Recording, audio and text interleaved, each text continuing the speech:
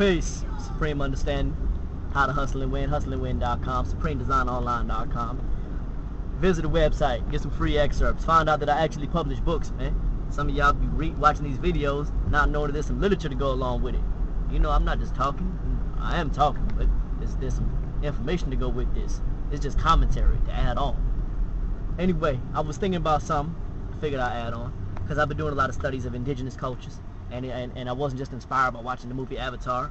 I've really been reading up on anthropology and just indigenous people from all over the world, doing some research on the Andaman Islanders and some of the so-called uncontacted tribes. And really, they none that are really all the way uncontacted. They all done had some kind of interaction with some Europeans, because Europeans is going after them hard.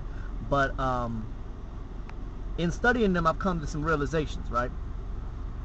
Original culture is probably the best thing you're going to find on this planet. I'm talking about our indigenous culture, the way that we used to eat, the way that I mean, you know, if you can get really all the way back down to the roots, to like how it used to go down in the beginning. It's just like when you look at a baby, like the things that we did in our earliest stages is the most pure, and not simplistic in the sense of being primitive, but simplistic in the sense that, like, yo, you really don't need all that complexity all the time. It's when things get complex that they get complicated. I look at how children, like my daughter right here behind me, are naturally inquisitive, and they discover the world, and they do scientific things that show that they're employing the scientific method. Like at such an early age, she's trying to figure out how the world works, and how she works, and how she interacts with the world. But then as we get older, we start doubting ourselves, we start having fear, and we start having issues with people over petty things that don't really matter. And you know, as a people, that's where many of us are at now. And of course, that's been worsened, exacerbated, if I would like, you know, if I can use a big word, that's been worsened by, you know, European domination. Matter of fact, it's been multiplied, you know, exponentially, you know, because it was nothing like this. And that's what I want to get into, because when we look at the condition of people of color, particularly black and brown people in the wilderness North America, you know, people love to point fingers. Oh, look at what black people are doing. Look at what these people are doing. Look at what those people are doing. You know, they sagging their pants. They cussing in front of their grandmas. You know, they doing this, they doing that. They having sex all at 10 years old. Yeah, I mean, yeah, all that's happening.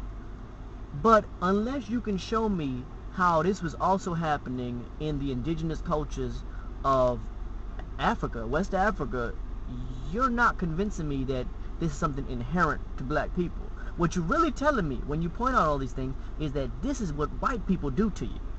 This is what white cultural domination, this is what the rape of a country, of a nation does to you, of a continent, or the rape of a, let's be real, the whole continent, carved up, divided between European countries, and they had their way with them.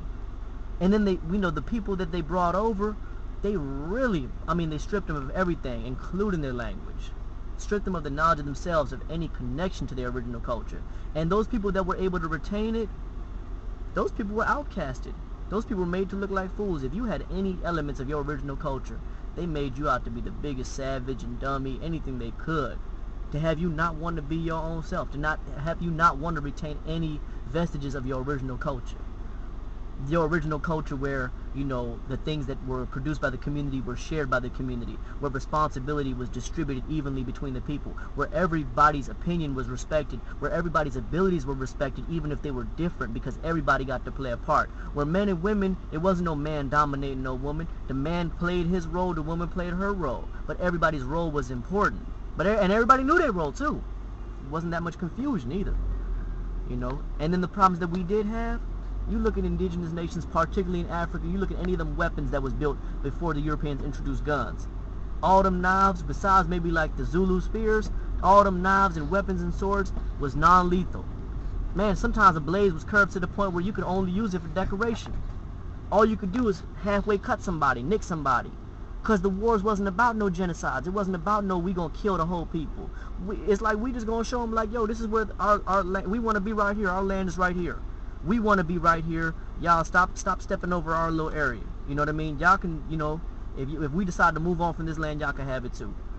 But, you know, we doing this right now. But we, no, wasn't no thing like, okay, we want to take over everything that they got, so we just gonna murder all of them. When did that start happening though? Well, between the Hutus and the Tutsis in Rwanda, it happened when the Belgians came in. You know, and if you study the history of all these places, ain't no place where people of color, original people, started acting savage and completely inhumane. When you talk about the man's inhumanity to man, for those of you that are well read, when you talk about man's inhumanity to man, that didn't start until European cultural domination. So when you look at, that's how I do it. I build and I knock her right out. I hope you ain't asleep though. Anytime I get in the building, she just be. That's how I put her to rest. Anyway, European cultural domination on the original people in the wilderness North America got us doing all of these things that we weren't doing when the missionaries and when the European traders first came to Africa. Because if you look at their accounts, they don't have no accounts of us doing none of that. Man, they respected the societies that they encountered.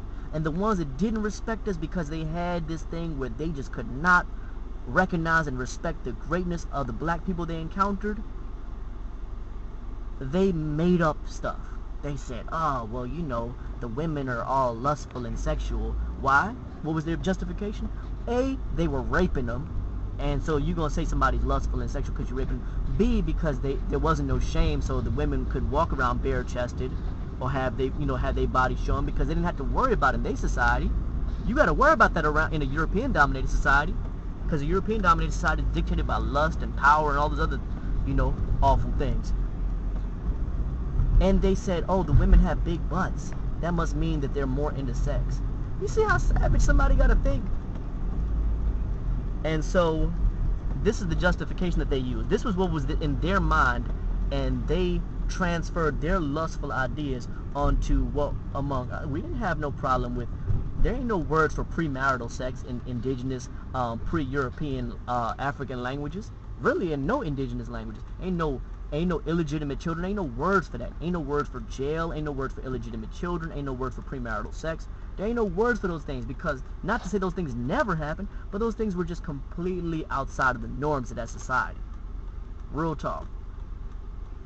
So, I mean, I'm talking about, I've been to Africa recently, and the brothers that I was kicking it with, they didn't even have sex like that. They wasn't even chasing after girls like that. They was talking to girls to talk to girls. But I'm going to tell you who was having sex. The girls was having sex with the white tourists, and the dudes was having sex with the white female tourists. It's the Europeans, and then the homosexuals is having sex with the homosexual European tourists. And it wasn't even, the Africans wasn't even homosexual. They just was doing it to get money from the European tourists. So that just shows you, okay, this is what happens when you get around them. Can you show me some indigenous examples of torture? Nah. Even that little Chinese torture stuff, man, that stuff is you gotta get the history on that. You gotta go through the long history. But you're not gonna find no indigenous examples of torture. But when I went to Prague in the Czech Republic, you got a video on YouTube at the damn European Torture Museum. I'm talking about they got a museum and the European tourists in there excited. I'm talking about they acting like they're at Disney. And this awful stuff, just click on the video, you'll see it. And this is something they invented. This is something they invented. And now, when you see like a black gangster that tortures somebody to get some information, to get some money, or to do whatever, that ain't something we invented. We invented a lot of things, but we didn't invent inhumanity and cruelty and savagery and lack of dignity.